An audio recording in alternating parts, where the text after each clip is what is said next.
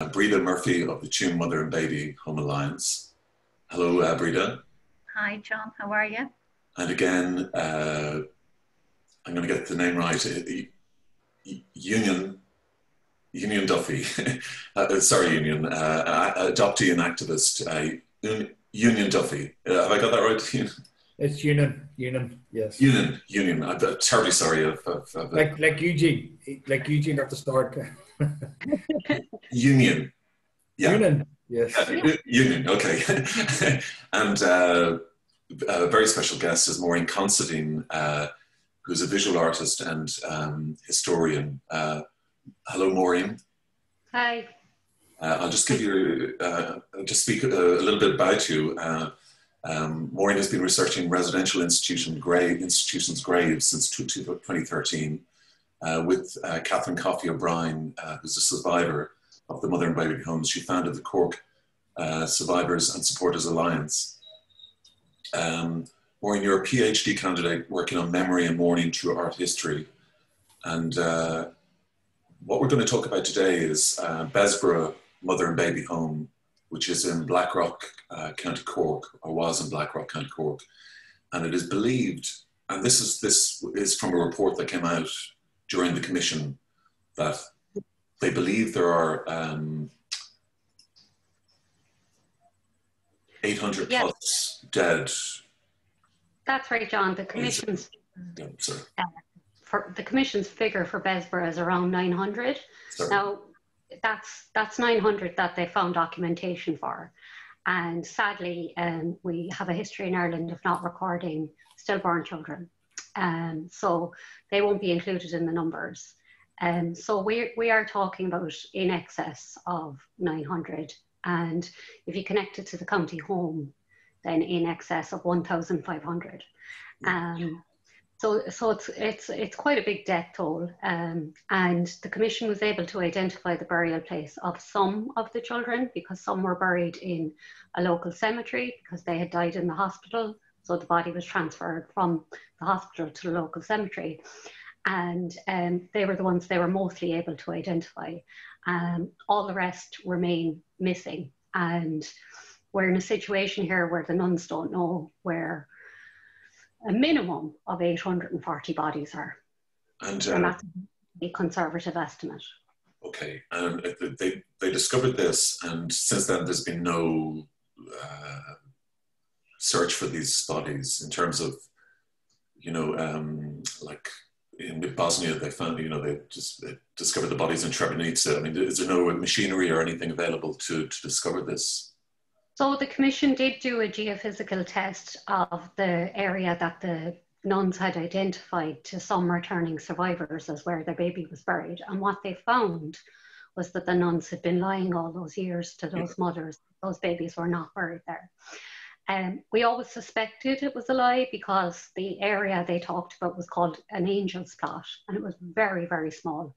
It was like it's like a bay window in a big house. That's the kind of space it took up. So it wasn't possible that that many bodies would be in there. And the other issue was it was within the nuns' own cemetery, and all religious orders that we're aware of have a practice of never burying the religious with the dead that they would see as contaminating. Yes. So they would see legitimate babies as a contaminating element. So they would never, ever bury them in their own cemetery. So I see you have the map up there on the screen, and the word ruin there right in the center of the circle, that's the Castle Folly. It was a 19th century fake castle, and the nuns' own graveyard is at the base of that. And that's where they told people that their babies were buried. But we've since found out that they're not buried in amongst the ruins at all. They're actually buried to the northwest of the Castle Folly, where you see those words, Children's Burial Ground.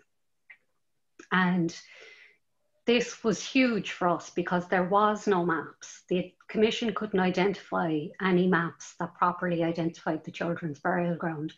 The commission, with all its researchers and all its powers, weren't able to find this particular map. And we went hunting for it, and we got some legal support as well. And between I suppose my constant emails and phone calls asking Ordnance Survey Ireland if they found anything, and the follow-up from our legal team, this was unearthed in the Ordnance Survey Ireland archive.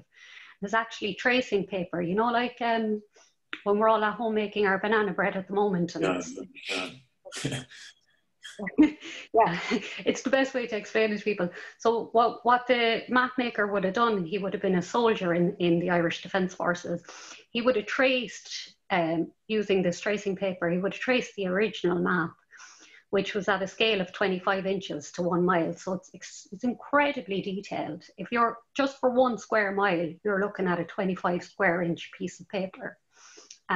So the accuracy is really something you can rely on. And I've actually checked it and I've layered it over other maps. And that folly is bang on every time I measure it against another accurate map. It is exactly where this guy drew it back in the day. But the bodies aren't there. I mean, that's where the nuns bury each other, is it? At the folly, is it? So within that circle of the ruin, that's where the nuns buried themselves, their own people. So that ruin actually has a wall around it. So the nuns kind of walled off their own cemetery. But this children's burial ground area is outside of that wall. And it's hard to kind of convey how big this is, but this is a really big landscape. So if the Castle Folly is like a very small kind of cottage house, but it's 2 stories, then what you have to imagine is that the circle around it is about 3 times the size of it. And then the circle around Children's Burial Ground, which is to the northwest, again, another 3 times the size of it. So we're talking about a really massive area of landscape. And this is the thing, the map maker, the man making the map, recorded at such a level of detail that when you zoom in on the map, you can see things like he's marked the shrubs and the trees and the height of them. Yeah, fir tree there is. Yeah, he's marked a fir tree medium and an oak tree large and things like that. He's marked those footpaths, which no longer exist. He's marked that colour pond up there in the, so it's straight out from the Folly towards the railway line. There's a colour pond out here. Oh yeah, colour pond, I see it, yeah, just here. Yeah. That's still there. I brought an archaeologist out there and he said, this is a man-made structure, find out what this is. And when we got the map, we realised it was a colour pond. It's covered over, but it is still there. Yeah. And do you have any feeling yourself where the bodies might be? I mean, yeah, we do. So as well as this map being considered highly accurate, the kind of thing that you could use in court over a land dispute, right. It would have gone through 7 layers of checking in the Army reporting system. And we actually have the dates that they were there in December of 1949 and January of 1950. They even record that one of the days was wet, so they didn't do much work that day. We have their names. All of those different colours on the map indicate different levels of checking, and the big blue tick indicates it went through the final level of checking. Okay. So the person knew what they were involved in was a serious business, and they made sure to accurately record it. And then it was checked by their supervisor, who also visited Bessborough. And he would have been docked a day's pay if he'd gotten something wrong. It was a very strict system they had, to the inch. So as well as that, when we released this map evidence to the wider survivor community, a woman named Anne O'Gorman, who we worked with for quite a long time, she's our friend, and Anne's baby Evelyn died in Bessborough, and Anne has been our motivating factor for Bessborough. And it's about finding Evelyn's grave for Anne, really, and all the other women who came to us after they heard we were helping Anne. And when Anne saw... Weren't they buried under their house names? Well, sorry, there's no grave marker, so they weren't buried under any name. I see, but didn't you find a grave in St. Joseph Cemetery? the women who died in Bessborough, some of them had given 30, 40, 50 years service, free labour after having their babies. They were buried in an unmarked grave in a local cemetery, 14 of them. And 2 of them are named on the grave, but one of them is named with her house name. And her house name was Doris and her real name was Anne. And they had a tendency to things like that. Yeah, and it's back to issues of worthiness, the nuns deciding who's worthy and who isn't worthy. And Doris was 85 when she died. They had had her since she was a young woman. And she was their property. She was their slave. And she wasn't paid. She wasn't allowed to leave. And when she died, they must have had some level of affection or fondness for her to mark her grave at all. But they put Doris on it. They didn't put Anne on it, you know. Right. Well, yeah. So, okay, Maureen, sorry, go on. Continue on. I interrupted you there, please. No problem. So Anne O'Gorman, she saw the map in this. We did a video and we put the video on the internet so the women could see it. And got up the next day and decided she was coming down to Cork from Limerick.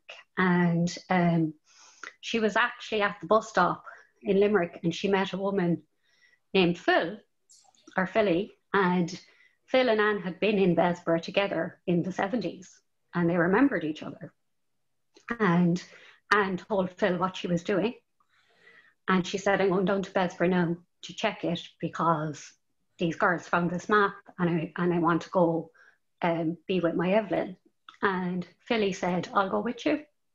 And they went together to Bessborough and they met Catherine there. And Catherine is, I suppose, like I call her our survivor rep because she, the women ring her. They trust her, they ring her. They know she was in the same place as them and they know she went through the same things. So they all met out at Bessborough. And they decided to do a video for the general public. And what came out in the video was Philly wanted to tell people for the first time, she told the commission, but she wanted to tell the public, that she was at the burial of a baby in Bessborough in the 1970s. And it was in the area that we're talking about. And she remembered coming through the black gates and down the path a bit. And she remembered that the girl whose baby died the girl had special needs, not the baby, but the girl was disabled. She was intellectually disabled. And Philly was always very sad about it and remembered it for a long time. She remembered the baby and the girl and always wondered what happened to her. And they learned from other women that poor girl had been into Bessborough more than once. And so they stood at this burial ground together in this video, the 3 women hanging on to each other and talking about what they remembered. And it's absolutely shattering to watch. It's up on our Twitter, the Lost 900 of Bessborough, if anyone wants to look at it. But it taught me something, or it gave me something from my heart, which is, this is why I do this. And there are some very hard days with this, but when I saw that video, it made everything worth it. Absolutely everything worth it, and I was so proud to have helped in some way. So then, between Anne and Philly and the map, we feel that all of these things add together to indicate we're in the right area for children's burial ground. And Anne also remembers her baby being, well, she remembers men walking out in that direction with a box after her baby had died. So that's a third witness, that's a second witness. And then when Catherine was there, one of the older women, could have been the woman who's buried under the house named Doris. She remembers this elderly lady working in the institution saying to her, I don't want you walking down there. And what she means is that path towards the folly. And she said, those that are carrying the living should never walk with the dead. So that's our third piece of evidence. But the map evidence is very strong on its own, but it's great to have it backed up by the memories of the women, because it's another layer of confidence in the map, you know. Yeah, but Maureen, is there any way that I mean, you say that they did just geophysical surveys, but is there any way you can know for sure? I think, like, basically, I think people do know. Yeah. I mean, this map was uncovered. Yes. I think there are plenty of people within the civil service who have information that they have. Some who have covered it up, but others who have actually sat on it and waited for the right person to come looking for it and the right opportunity to reveal it. So, you know, the time has long come, and the commission is there to be contacted. They're pretty much, their work is pretty much complete. But if anyone had any other information, they could of course come to us or take it to the media, whatever they like. But yeah, no, Maureen, rather than that, though, they've, in their wisdom, Cork City Council are considering a planning application for a housing development there. Yeah, adjacent to this ground. So way back in 2014, we had a new Cork City development plan. Every town and county council, city council has them, and they sort of plan out what's going to happen in the next 5 to 10 years in an area. And in the Cork City development plan, they earmarked the area out around the Castle Folly for residential development. Right. And there's a map there that has some circles on it, and the circles indicate where they thought was a good development opportunity. Right. I mightn't have given you that map. If you go to, yes, that one. Yeah. Okay. Second. This one. So somebody within the city council decided that it would be a good idea to build houses in these areas where these orange circles are. And the difficulty we have is that second from the bottom orange circle is the location of the children's burial ground as per the map evidence. Now, there is a fence built across the middle of it, and the nuns claim to remember to have no recollection of any burials and have no idea where the children are buried. Maybe when they built that fence, they had some knowledge of burials. I don't know, because they're not being honest. They're not being forthcoming. They're not sharing the information. But also, I'm not sure I trust their memory, because the home was open since 1922. So there aren't going to be women there who remember that. There aren't going to be nuns who remember, whether they tell the truth or not, they're not going to remember burials as far back as the 40s. And we think the burials started in Bessborough in and around the 40s. Isn't there a nun who was there for 50 years and still alive? Am I mixing that? Probably. You'd have to ask Catherine. She'd be the expert on that. I know the main. Actually, Breeda mentioned it. It was in your notes, Breeda, to me, that a nun had been there for 50 years, or at least they don't know what happened. Those who were there don't know or have no recollection. One who was there for a 30-year period, and she claims to not, our Breeda might actually have better notes, but she claims to not remember any burials, and she was at them. You know, like Philly will tell you which nuns were at the burial of the baby she was at. So, you know, they were at the burials, and you know, we've been on the face waiting for the nuns to come out and tell the truth, to be honest. So, you know, it is what it is. Breeda and Eunan, I'd like to take you both in, bring you both into this, because give Maureen a rest. Thank you very much, Maureen. The research is amazing, and it's great when you find something like that map. I mean, it unlocks a lot of the questions. That's fantastic research.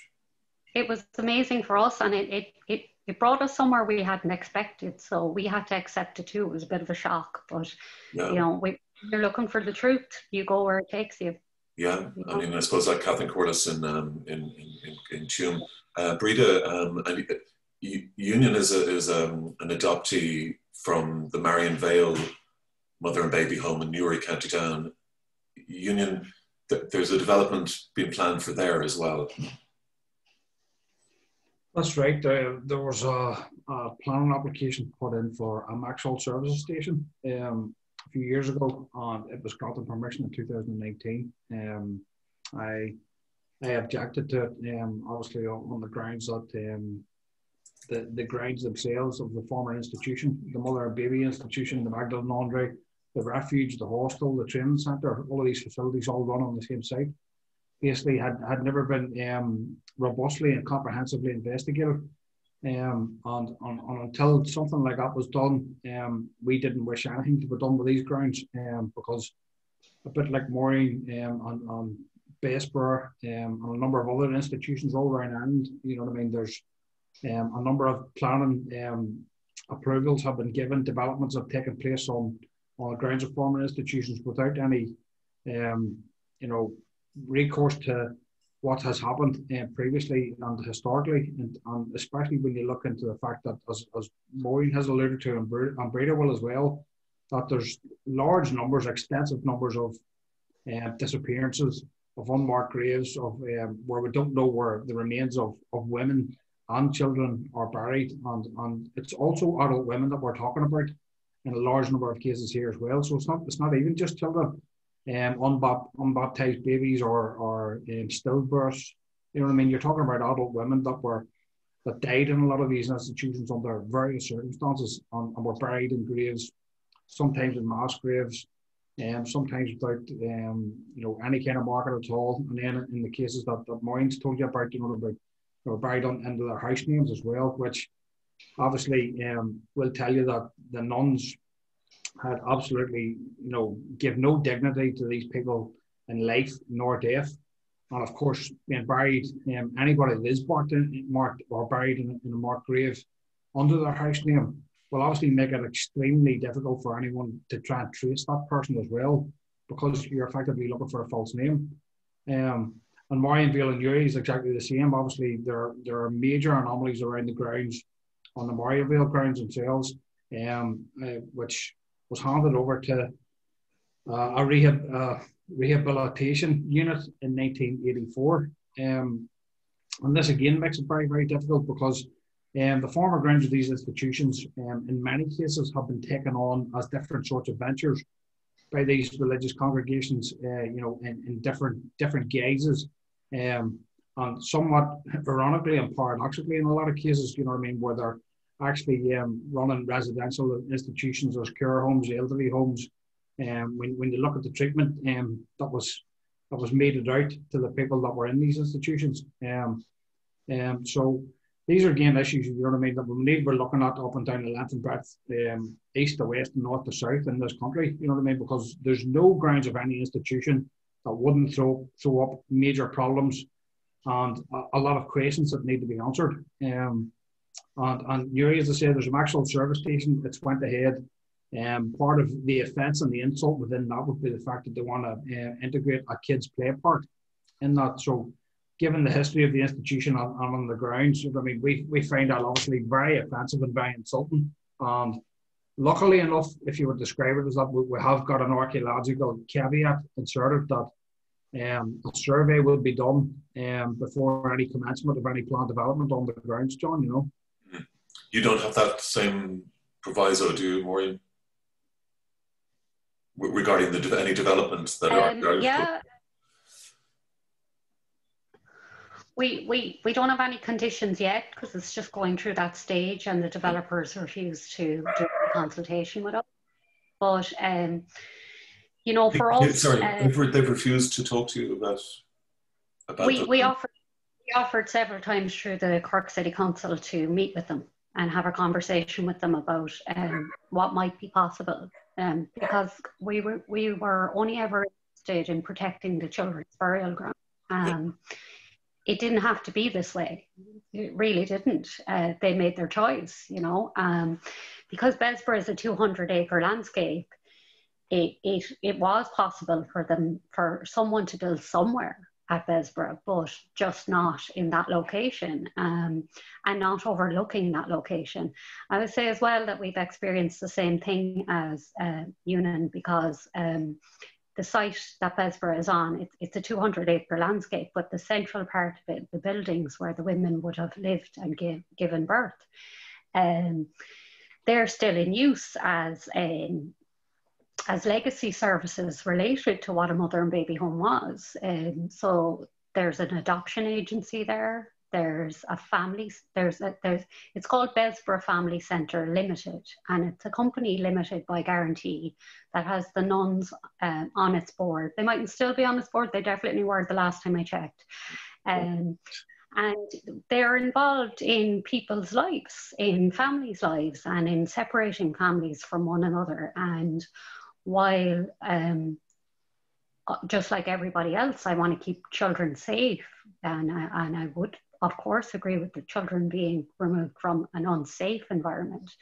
In Cork, we have a disproportionately high amount of family separations in comparison to Dublin.